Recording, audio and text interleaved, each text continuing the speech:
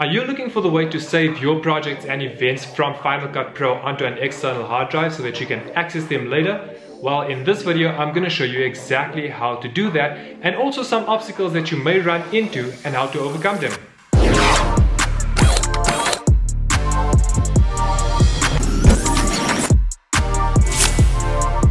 What's up guys, I'm Chad and welcome back to Epidemic Media, the channel that is all about helping you become a better video creator. On this channel you'll find different video editing tips, tutorials and walkthroughs that will hopefully make your life a little bit easier when creating videos. So if that's something that you're interested in, please consider subscribing by hitting the red subscribe button right underneath this video so that you can be kept up to date with all of the latest content. In this video we're going to go over something that I actually had some trouble with when I started working on Final Cut Pro, and that is how to save a project or an event from your computer to an external hard drive so that you can access it later and then also free up some space on your hard drive. So let's get into it. So moving projects or events to an external hard drive or to any other destination is actually pretty simple. All you need to do is, if you want to move a particular project, you'd click the project and select it just like that.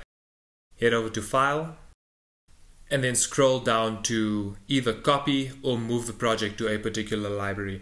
If you copy the project, what Final Cut Pro is going to do is create, of course, a copy of that in whatever destination you choose, but then also keep the original project wherever it is, which wouldn't help very much if you're trying to save space. Then if you want to move an event to an external hard drive, you do the same thing. Click the event that you'd like to move, File, head over to Copy or Move Event.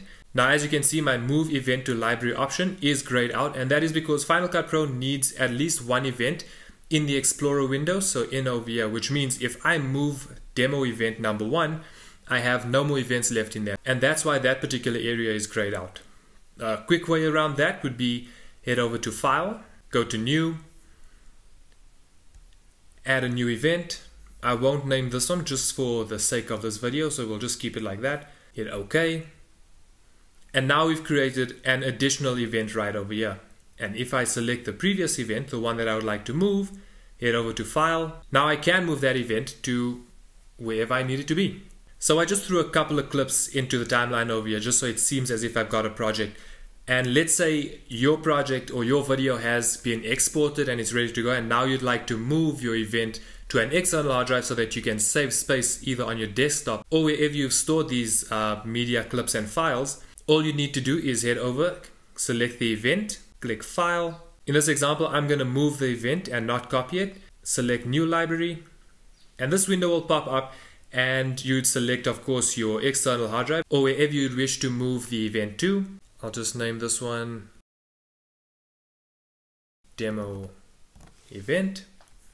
Click Save. And when this window opens up, it gives you the option to move your optimized media and proxy media as well. You can select them. I don't have any proxy media or optimized media, so I'll just deselect those, hit OK, and there you go, that has moved. When I work on a project or video, I keep all the clips or media on the desktop, and once I'm done with the project, I erase those clips that were on the desktop to create more space on my hard drive. The issue with that is that sometimes you'll open your Final Cut Pro and run into this little hiccup, which is basically Final Cut Pro telling you that it does not know where those video clips are. Now this happens because when you initially imported your media into Final Cut Pro, instead of choosing Copy to the Library, you probably chose Leave Files in Place. The difference between the two is that when you select Copy to Library, Final Cut Pro will create a duplicate of the file and put it in a particular destination on your computer. And when you select Leave Files in Place, Final Cut Pro will not create those duplicate files. So if they are moved or erased, it won't have any idea where to find them. To get around this issue, all you need to do is select the clips, hit Command A to select all of them, go to File, select Relink Files. So 0 of 3 files were matched, select Locate All, and basically all you're doing now is telling Final Cut Pro where you can find these files that you've moved.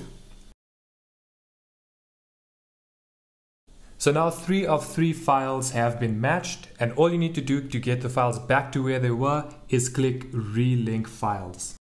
And there you go, everything should be back to normal. Now you probably won't run into this issue if you choose to copy the files when you import these clips into Final Cut Pro, But if you choose to leave them in place and then delete them or move them at a later stage, you may need to take these few extra steps to get everything back to the way it was. So, what do you think? Simple, right? I hope you found this video useful and that it was able to answer some of the questions that you might have had. If you did find value in this video, please remember to give it a big thumbs up and also remember to subscribe to Epidemic Media so that you can be kept up to date with all of the latest videos.